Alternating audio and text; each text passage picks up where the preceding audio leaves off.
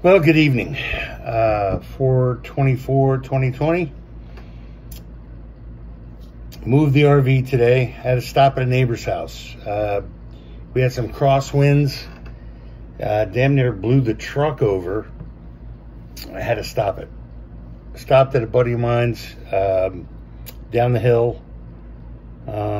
He's got a bigger truck. We're going to utilize it after the rain passes tomorrow, because he's got a big cold front coming through. Ergo the winds today. You know, when you're in the mountains, it's a totally different ballgame. 20 miles an hour, that wind hits the mountain and comes back. Ergo the wind shear. And you can look it up. You can go on YouTube, anywhere, and watch semi-trucks being blown off the street. Not going to let it happen. Put the kibosh on it. I saw it going. I saw tilting. I saw a lot of things. I was in the back. I was like, nope, let's stop right here. We need a bigger truck. Just like in Jaws, need a bigger boat. Yeah, need a bigger truck. So that's happening. I talked to my friends, and we all made a game plan for Monday or Tuesday. Let's see how it dries out. My neighbor down below me, I met him today, and we talked for about 30 minutes. Great guy, Stefan. And he's a Harley rider. We both got bikes. We both have the same ideas. We're both close in age. It's just, what a great guy. And he's going to be one of those long-term friends. We had a great conversation. Of course, he's a little different than I am. I don't know what's going to transpire in the future, but he's got chickens and goats and donkeys, and he doesn't have as big a piece of property as I do. But you know what? He loves animals, and God love him. He's got plenty of them. A cute little place. It's right at the base where my property starts. That's where his little house is. And then you go up the mountain from there, 3/4 of a mile, and then you find my place. No, he's going to be a great guy. That was a wonderful thing. You never know about your neighbors until you meet them, right? So, awesome day today. Had to move that thing quick because they didn't have temporary tags, so I had to follow them pretty close, and we got through it. But the wind was too bad, and need a bigger truck, because God love my neighbor. He did resurface the whole drive, ergo why it's so wonderful. However, until it's packed down, any little rain, any kind of water gets underneath that, and it's like a skating rink. You got to be careful. So tomorrow's another day. I can go up there, and there's several things I can do in as a preliminary preparation scenario. If it rains all day tomorrow, no problem. I got laundry. I've got an airbag recall on my truck. I scheduled that for Wednesday at 9:30. There's all kinds of stuff. I need to go back to the storage unit. I need to pick up more things. So, you know what? If it takes a couple of extra days, so be it. It's not the end of the world.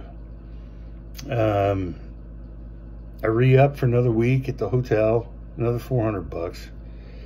You gotta love these people. Everybody's out to help. No one's out to hurt. What a difference. So, it's a wonderful thing. I probably go over and help my neighbors. They need to have a wall built. They got their bathroom together. I helped them hang the ceiling. Probably build that wall and get him ready for his his door that he wants to make. Got the recall on Wednesday for the airbag. Probably going to have some gravel delivered up there because, you know, I've got such a big area and I do have some water problems. And if you look at the video I sent in, little tidbits, you know, I got to prepare for ripping out the interior of this RV. It's got a lot of water damage. It's pretty severe. And, you know, we'll just go from there. You know, this is like, you know, old school playbook. You get rid of the old and put in the new. I can use some door skin material. It's like 3/16. It'll mold to any configuration I need. And I'm not worried about that. It's going to look better than it did. You know, dated. Get rid of it. So, I'm a mile away from getting that damn thing up there. I was worried about this from the beginning in the previous videos that I sent out because of the wind shear, because of the road, because of what it really takes to get something that can tip over and fall down 80 feet and be destroyed. We don't want to do that. We want to make sure that we have our mission and we don't make any mistakes. And I can go now. We have a schedule. Go do laundry, go do some food shopping. We know we're going to be here till next Saturday. I know that I got to get a hold of Duke Power, start the process of running that line down the property. I need to rent a front end loader or something to move earth, and probably going to rent it for a week. It's usually about, you know, $400 or $500. Usually, if you rent something, when you rent equipment, the week price is going to be better than a day price. That's a no-brainer. Even if you use it for 4 days, put it on a trailer, take it to my neighbor and let him use it. You know, barter. That's going to buy me some more time. So, I hope everybody's happy and healthy. I did give you a little content. It's slow going. It's going to take a little time. I got some new subscribers. Thank you so much. It's just a wonderful thing for us to start getting to know each other. This whole new idea of starting from scratch, and lost a few pounds, and so it's all positive, and it's all going good. I don't have anything bad to say, you know, other than can't seem to get an unemployment check 3 to 6 weeks out. What a waste. Then you go on IRS.gov, still can't get that shit straightened out. I don't know what's going on with them. So, here we are. It's Friday night. Probably not going to talk to you until Sunday, till the rain clears. We got a front coming in, like I said.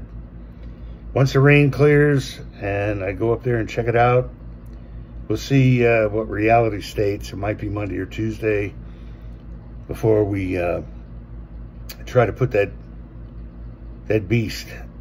I watched it on the road today, believe me. And the tires should be okay.